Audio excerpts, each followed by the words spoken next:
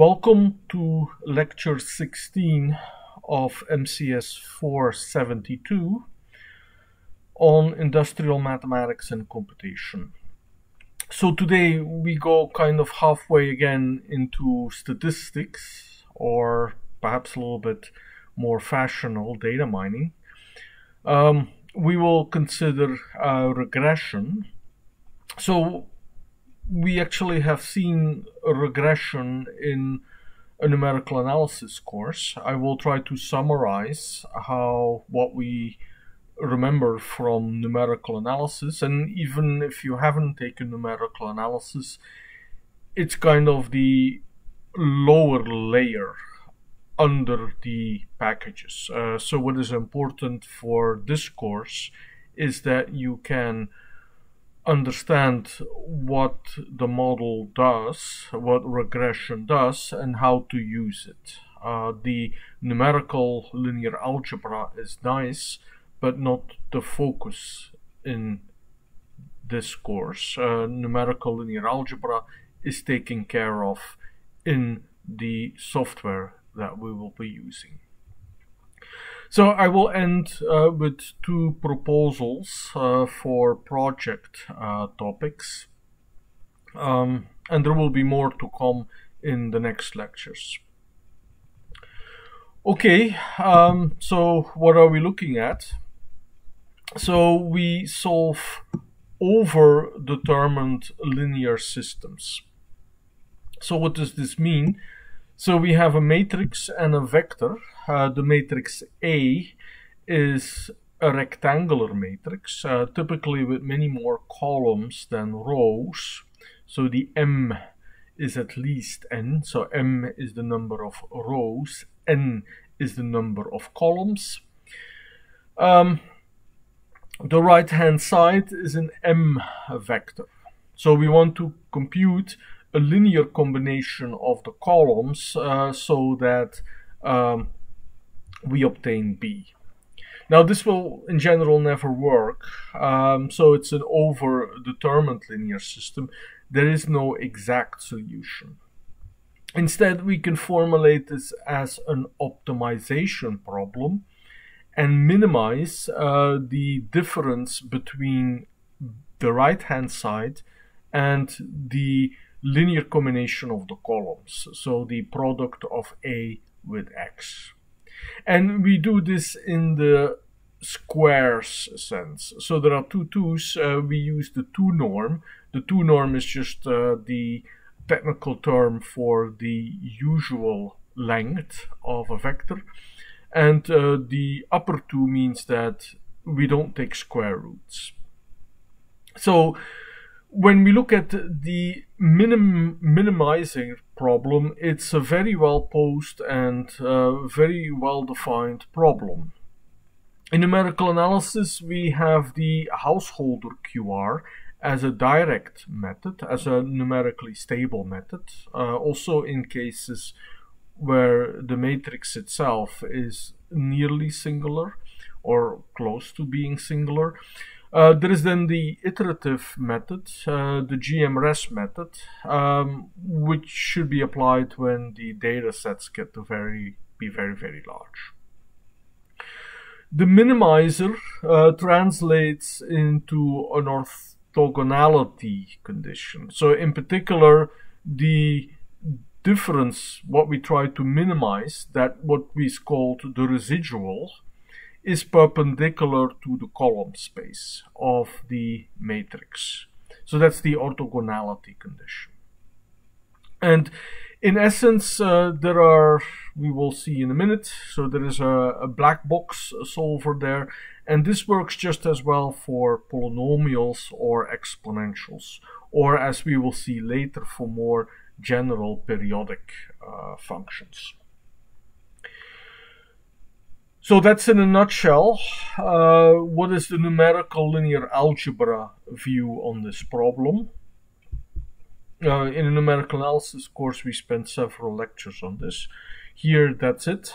So what is important is that at the lower layer, there is the backslash operator available in any Julia session, built in in the linear algebra module.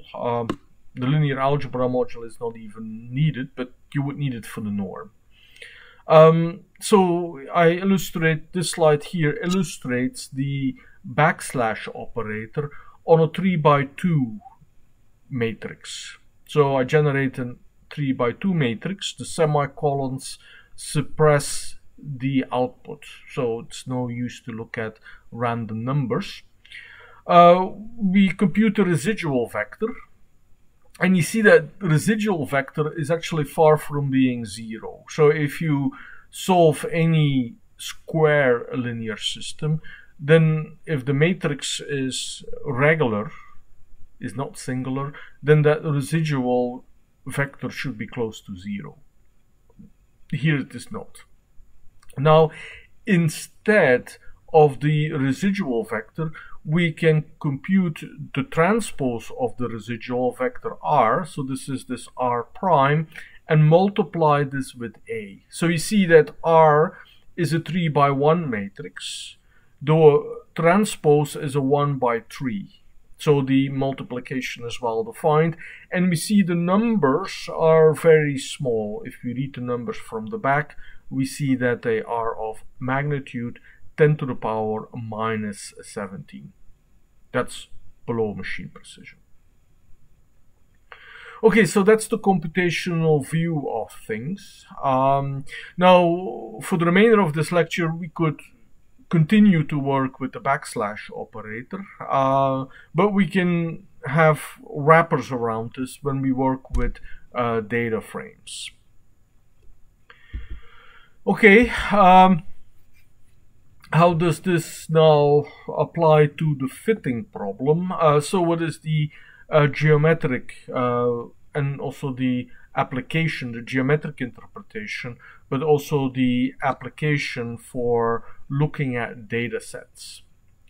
Well, we want to see a trend in numerical data. So we have a data set, a two-dimensional data set. So the little n from the beginning is 2. We have m data points, and we want to compute a slope. Actually, we will compute more than a slope. We will also compute an intercept. So we compute a linear approximation. So this will give rise to a matrix with m rows and 2 columns. So the m is at least 2, but as we will see in the experiment, it's actually many, many more. So what we want is that we have our observed y, and then we have the a times xi plus b computed with the a and the b from the solving of the linear system. So what is the purpose of this? What do we get out of this? Well, if the slope is positive, then the data will actually be increasing. Okay, so let's see how we can experiment with this. Here is a plot. So what I did in this numerical experiment, I took a line with intercept 1 and slope 0.5. So the blue line is, if you like, the exact data. And then I added random noise to this, normally distributed. And you see the red dots is the data. So it's not observed data, but it's representing something, a cloud point, a point cloud, if you like. And the green line is the fitted data. So it's kind of a coincidence that that green line passes through one data point. So if you run this, and the Jupyter notebook will be posted, you should see with each run, if other random numbers are generated, you would see different plots. But I hope that always you see that the green line is also trending upwards. So the slope here was actually a bit less, but it's still more. So it's still going up. And there is a plus missing here with the intercept. Okay, great. So that's the geometric interpretation of the fitting and how this can be interpreted, how it can be applied. So the red dots, what can you say about them? Well, they actually are going upwards. But if you would look at dot, if you would hop from dot to dot, it's not really obvious that that is the case. Okay, so this is the Julia code, step by step. And here you see I missed the plus. I will still fix this. So there is also the range. I'm making here my exact line, and the dot plus is important. So this is the component-wise addition of the multiplication of a scaled range. And you see the random noise. It's normally distributed, so the normal numbers have a mean 0, with average, but that mean is actually the mean is actually going minus 0.5. So there is actually a noise that attempts to shift that line down. The size of the noise is determined by this parameter 0.2. The scatter plots the noisy data as red dots. And then you see the backslash operator after the definition of the linear system. So the view that we take here is still very much the linear algebra view. We actually see the matrices. In what will, when we continue with data frames, we will actually not that much see the matrices. Okay, and then we have the final plot, and that gives us this plot here. Okay, we are not restricted to linear fits, although here the application is that a linear fit can be obtained to fit the parameters in an exponential model. So we have some data. The t here suggests that the data is depending on time, and we have two parameters. Now we want to determine the two parameters, so the constants, the two constants, one in the exponential and the other in front of the exponential. So the exponent, if you like, and the coefficient in this model, so that the parameters actually fit the data best. Okay, how do we do this? Well, if the data is growing exponentially, then from numerical analysis we know that dealing with very large and very small numbers, that may lead us into trouble. So if we take the logarithms of the numbers, so at the left side here, we will take the logarithms of the observed data, the data that is is given by the fi. So we are going to try to fit the data ti fi with some exponential model. So we take at the left, we will take the right hand side vector b will be the logarithms of the observed function values. At the left, we will have the parameters. So you see that now it becomes a sum that is linear in t. So the natural logarithm of c1, this will be a number that we will compute. So that will be the intercept. The slope computed as c2 will be the exponent, the argument in the exponential function. Why is that useful? Here is an example. So there is Moore's law. Moore, who predicted that the amount, so the number of transistors and also the power of the CPUs would actually double every 2 or 3 years. The point is apply the mathematics from the previous slide to the data in the table.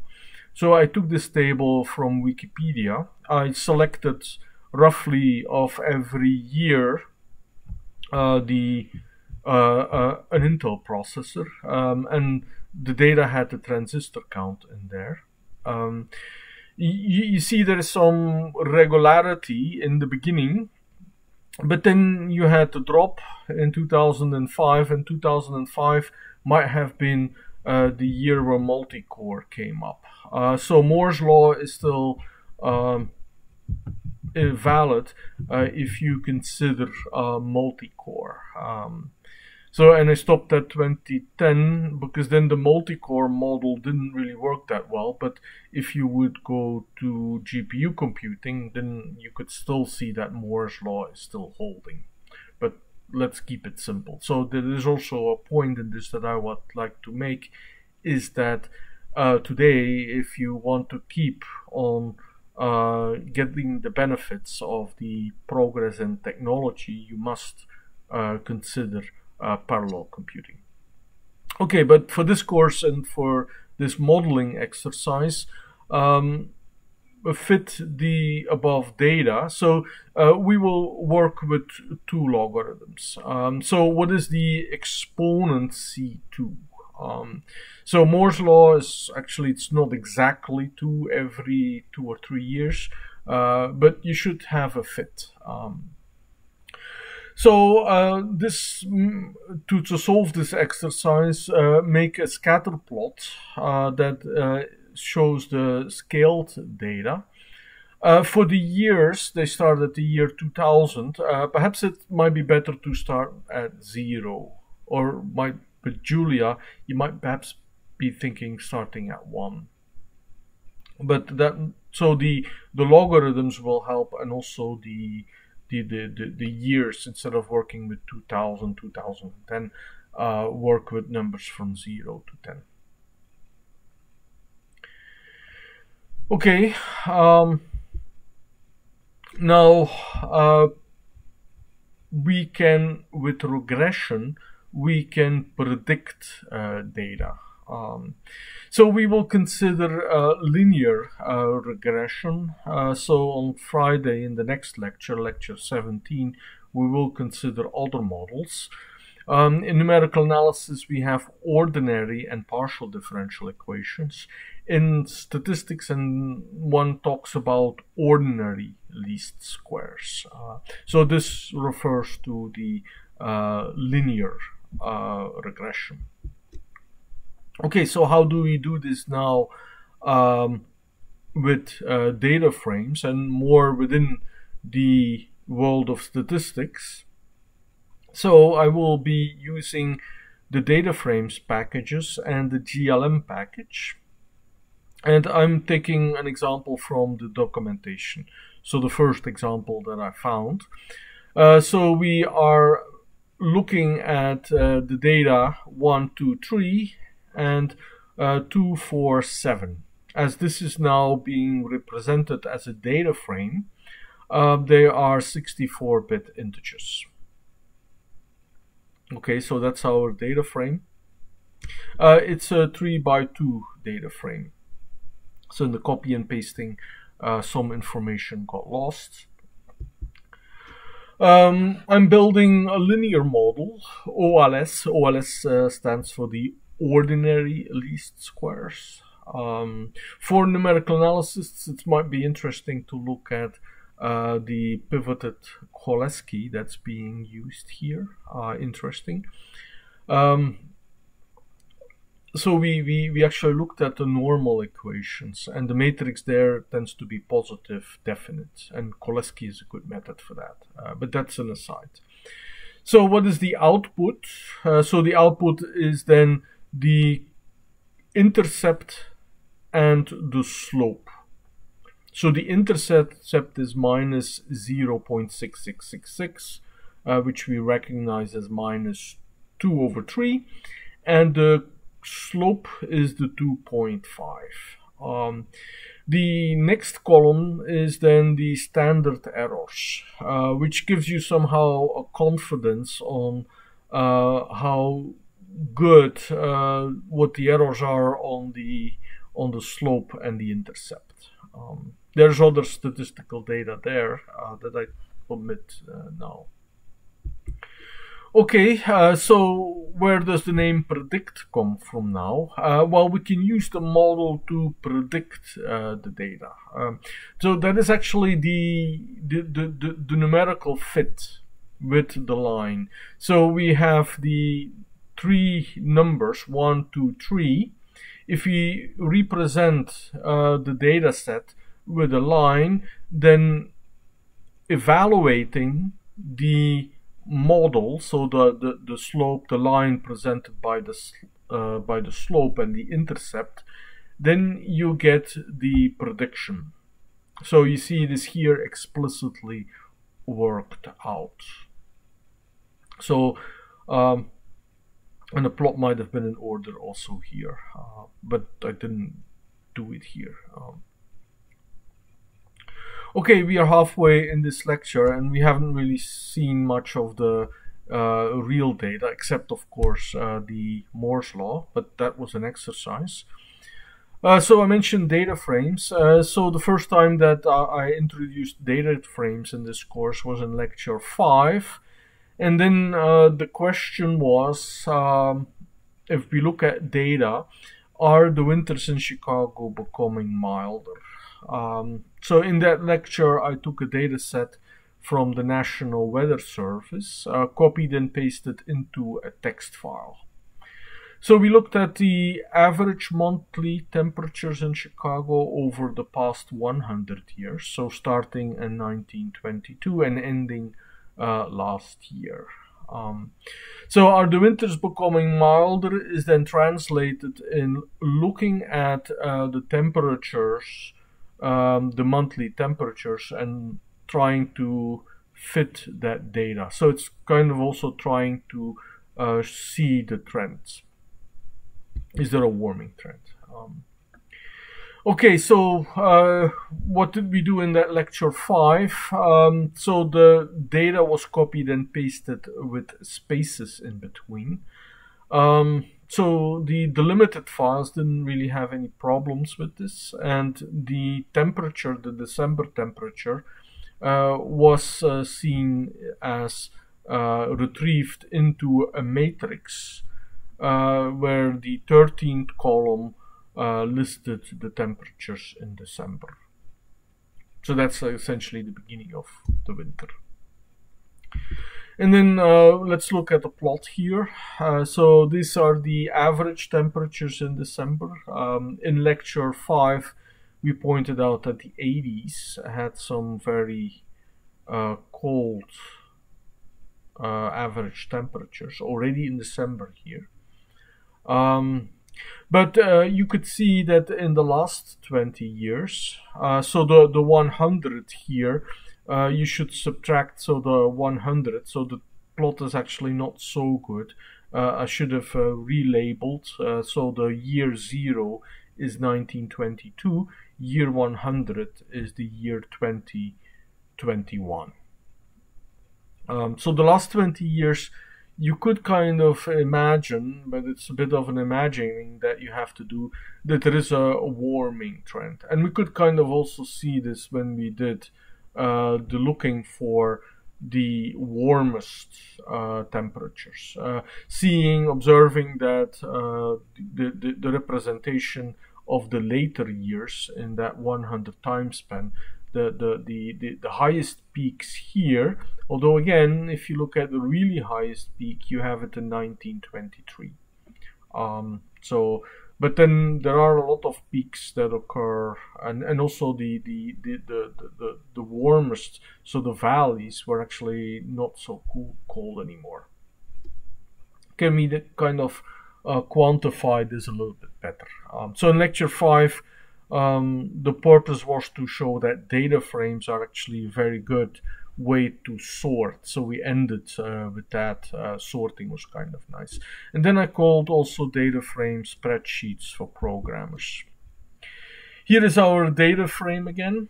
So why do we make data frames now? Because it's kind of nice to use with the GLM, the generalized linear models. Now, however, there is a rub. So on our data, everything was of type any, because somewhere there was in the first row, there were strings there. And then the general data type to store the entire matrix was just to use any. So we can do a fit on 64-bit integers. We did this already, but we cannot do a fit on data types that are any. So here we have the data type conversion that is better done when we create the data frame. So we had already the December temperatures. So the plot, by the way, did not have any problem with the any type.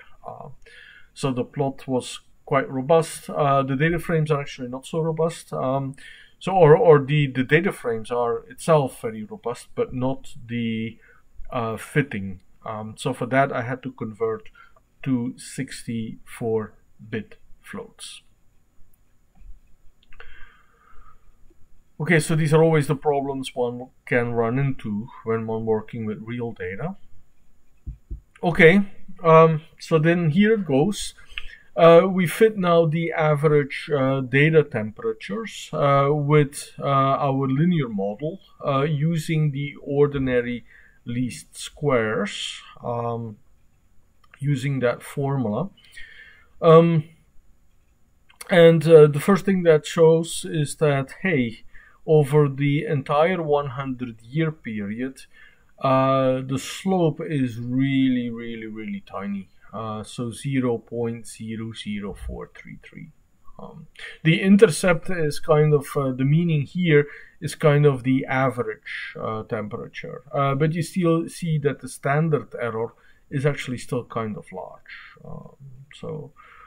This is wildly fluctuating data in some sense. So even though the data is already taking the average daily temperature for every month, so there's already a smoothing factor going out. All right. So now, how do we? So I could have done the predict, but I realized this only later. When I grabbed the coefficients and then I built the line, this has the flexibility that you have to think about what it is that you really are doing. So it's important here to have the range correct. So with the plotting, I have to then go to the default 100, but actually the actual range, if you start evaluating, is the 1922 to 2021 range. And these are the predicted values by the model. And here you see that the slope, I mean, if we wouldn't know it actually, we would almost think that, depending on how you hold your head, that the red line is actually a horizontal line. So over the 100 years, the average monthly temperatures, they actually stayed about the same, which is actually not what we think it should be or what we observed. Then let's look at the last 20 years. So we select from the data the last 20, so starting from the end. So the end counts as well, so that's why I take minus 19. We need to have 20 numbers, exactly 20. We make a data frame and then redo everything. So this has the benefit of recapping a little bit. While it's good when we practice this to smear still everything out in different coding blocks, if we work in our Jupyter notebook, In the end, it's good to see a summary of what we did. We took the data, the years, the temperatures, we built the data frame, we built our model, and then we selected the coefficients. And actually the slope is now actually quite larger. So we will actually notice this in the plot as well. The intercept is actually kind of a warning here. You should not plot this over the entire years because the data is only valid over the last 20 years. So the plot, the extended plot here that will be shown on the next slide is actually plotting for the range in the last 20 years. So here it is. The red line is the data over the 100 years. And now over the last 20 years, we have the green line segment. You see there that there is a noticeable trend. So there are more sophisticated data plots that one can make. So you kind of almost see that the data, it fits within a band. So I don't think that I have shown the output. So again, look at the Jupyter notebook. The standard error would actually also say something about the band. And I think you could also try to visualize that with the stats plots. Okay, so 2 exercises now.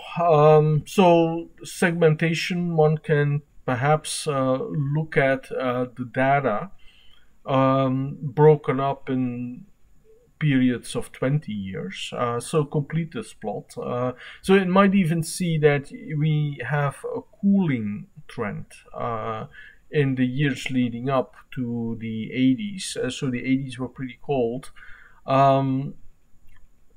So it could be that you see there something. It could also be that the 20 is rather arbitrary.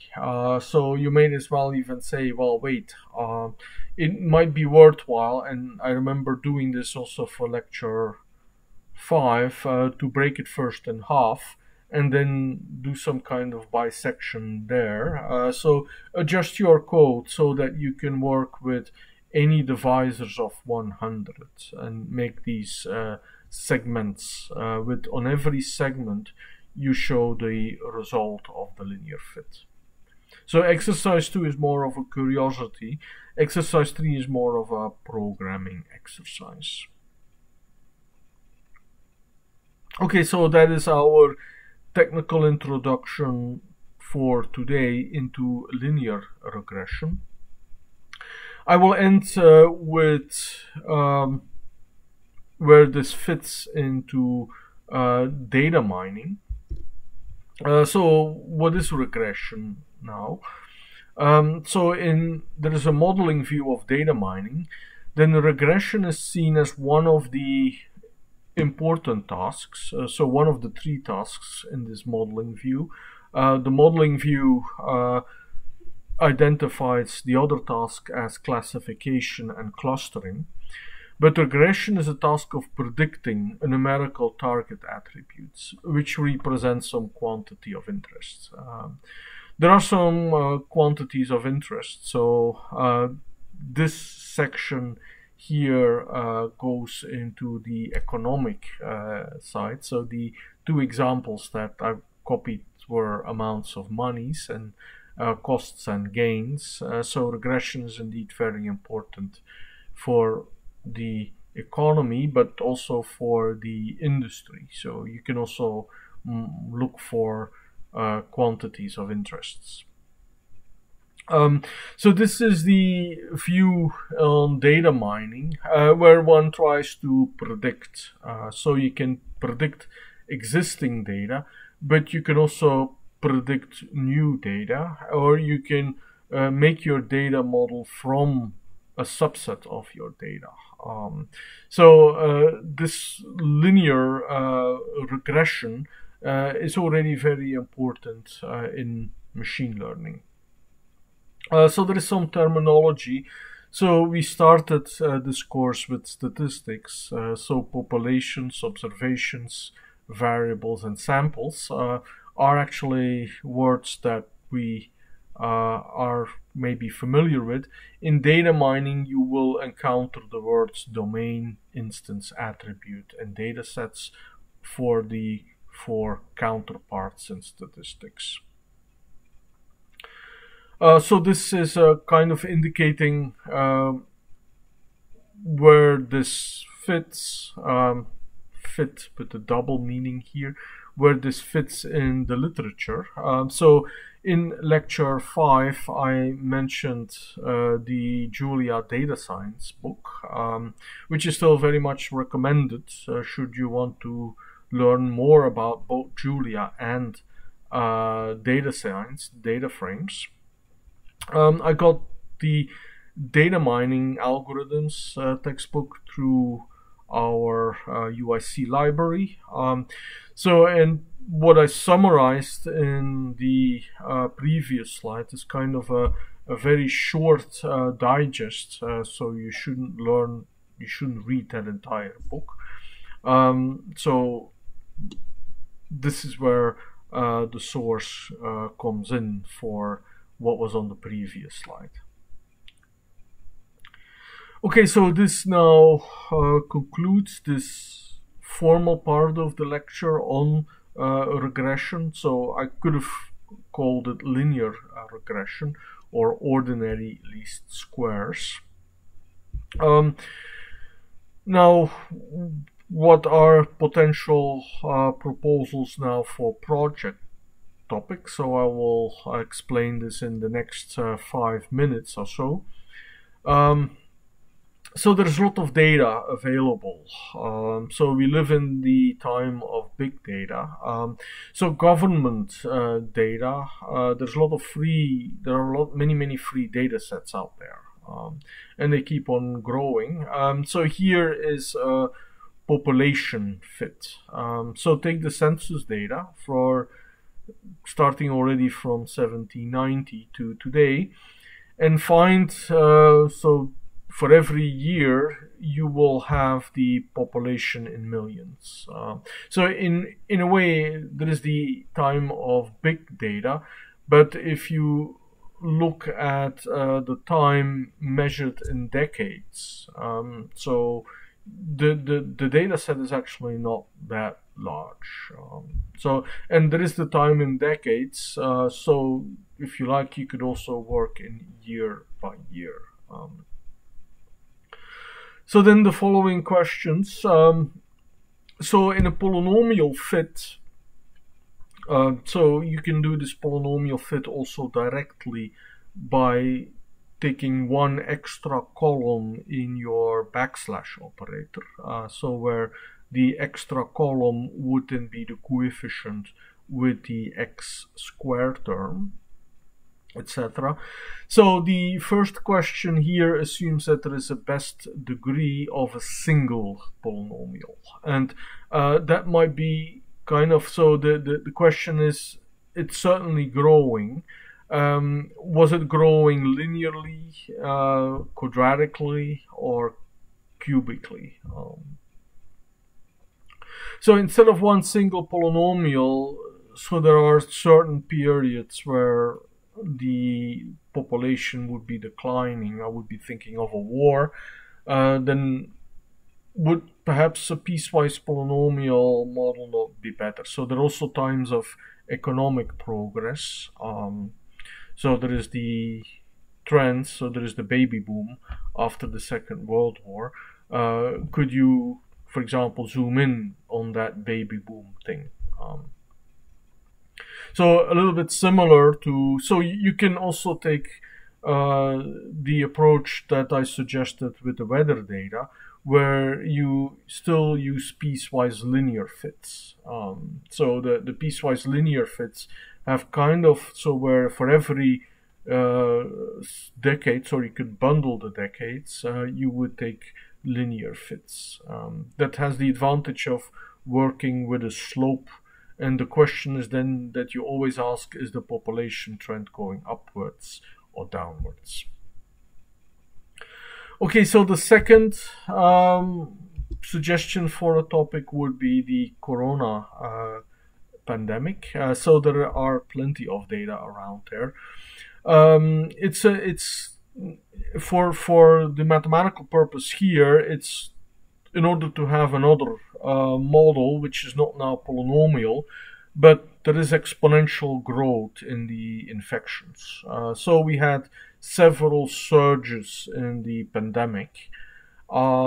Is there an exponent in a surge? So can you actually quantify that one surge was worse than another? Again, you can segment the data in this case.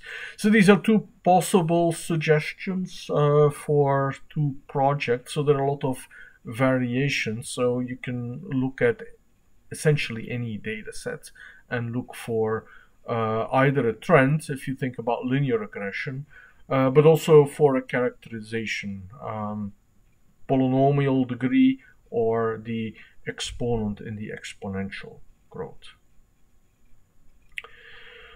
So this is a 50-minute time slot, but I could do it in 40 minutes. I hope this was clear enough and clear and interesting enough to get a feeling of what is the linear regression. On Friday, we connect more again to our periodic data, and we are going to see Fourier series, which connects to the topic of the fourth week, where we considered the discrete Fourier transform and the fast Fourier transform.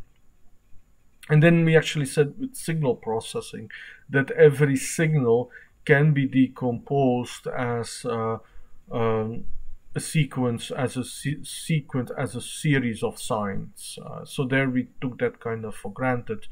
On Friday, I will show how to build that sequence, that series with Fourier series. So that's another time, that's another application of fitting, of regression.